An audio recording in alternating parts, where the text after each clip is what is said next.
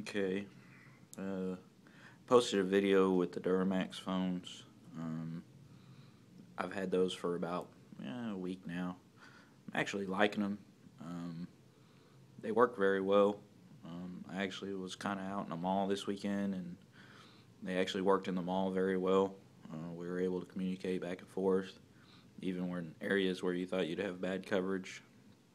Um, the Direct Connect still worked. So I got the Admiral. The Admiral's the latest Sprint Direct Connect phone. Um, I had read it was kind of oddly shaped, but it actually, it has a good feel in the hand. Not really a official reviewer here, so I'm not going to go too much, but just commenting on my opinion. But it feels good, doesn't feel awkward or anything like that. I actually can use the keyboard fairly well.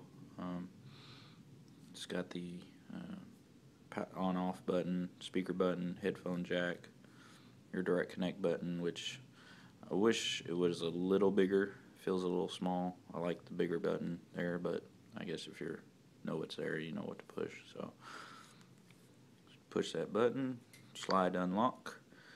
It actually is running Gingerbread, 2.3.5, I think, or 6, one or the other. But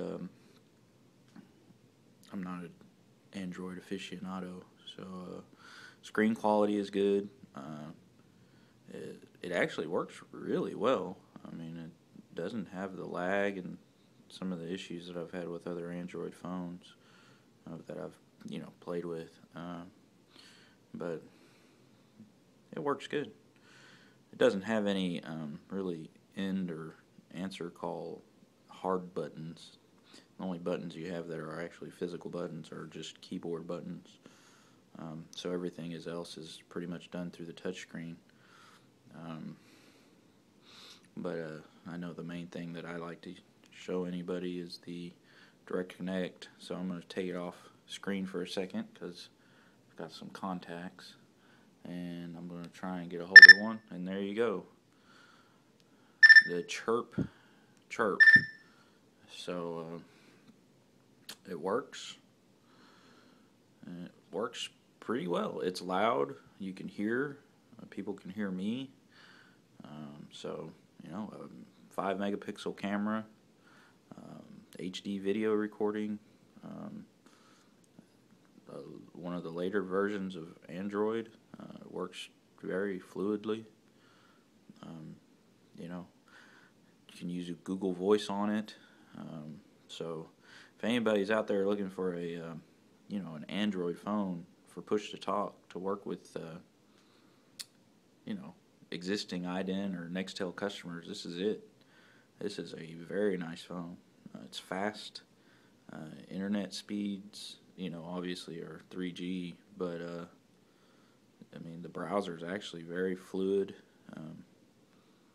You can do the double tap to zoom in and out. You can do the pinch to zoom type stuff. But overall, it's a very nice phone. So just wanted to put that out there. I know there's a lot of people that are on the iDen network and are kind of wondering what's going on and what's going to happen and what's their options. And I was one of those customers, so I'm kind of just trying to put it out there for people to kind of know what their options are. And I think this is a pretty viable option. I know you'll have some people out there go, oh man, it's not iDen. And that's true, but you got to make a choice at some time because it's going away. So I'll never give up on push to talk. So I've got to just deal with what I've got. And this is what we've got. And it's an actually really nice option. All right, guys.